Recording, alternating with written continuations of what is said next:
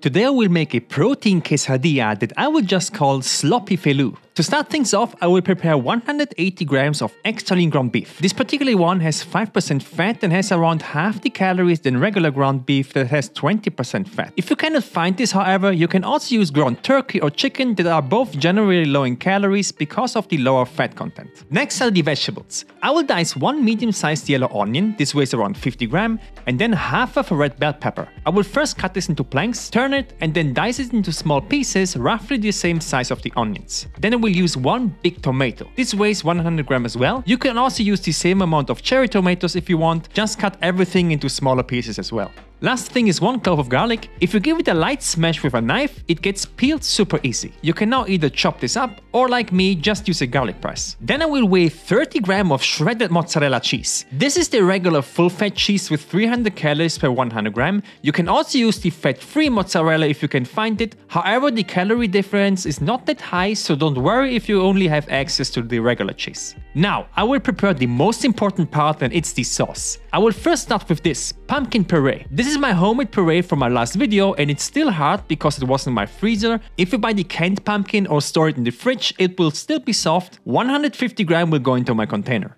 Next is 25 grams of soy sauce, and this combination alone is already absolutely delicious, but to turn this into the ultimate combination, I will also add this fire red thick paste called gochujang. This is a chili paste with fermented soy and is a very popular ingredient in the Korean cuisine. It is spicy and has tons of umami flavor, and even though it has quite some calories, because it's so strong in flavor, you will only need around 10 to 20 grams per serving to already taste a huge difference. I will add in 15 grams, which is around a tablespoon. Last is 50 grams of water to make this a little bit thinner. Now I will mix this until it becomes super smooth and everything is combined. If you don't have gochujang, however, you can also use sriracha, or if you don't want it spicy, I would recommend using hoisin, that is amazing in this as well. So now let's get cooking. I will heat up a pan to medium heat and then, like always, add in oil with my spray, about 2 seconds. The first thing that I will add is my onions and red bell pepper. I will keep frying them for around 3 minutes until the onions start to get translucent and get brown spots from the caramelization.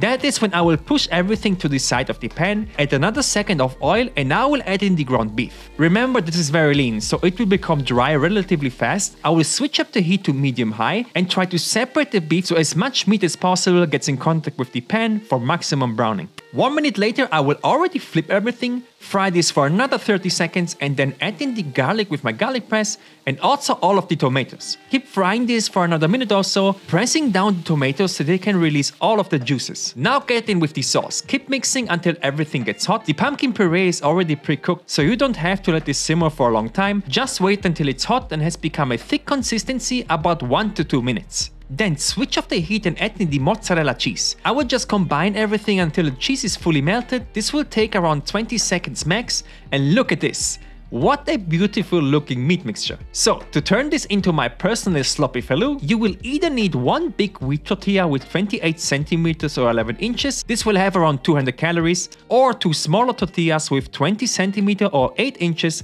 120 calories each. I will go for 2 smaller ones. These are protein tortillas with 7 grams of protein each. So I will lay them beside my pan, and now with a spatula just divide the meat mixture into 2 equal servings and distribute them evenly on top of the tortillas.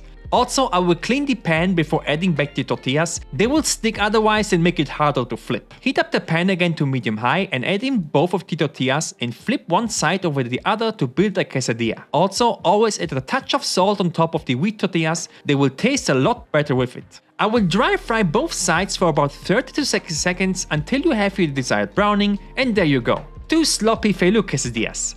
The entire recipe with 2 tortillas comes in with 767 calories, 62 grams of carbs, 27 grams of fat, and 66 grams of protein, or 380 calories with 33 grams of protein per quesadilla.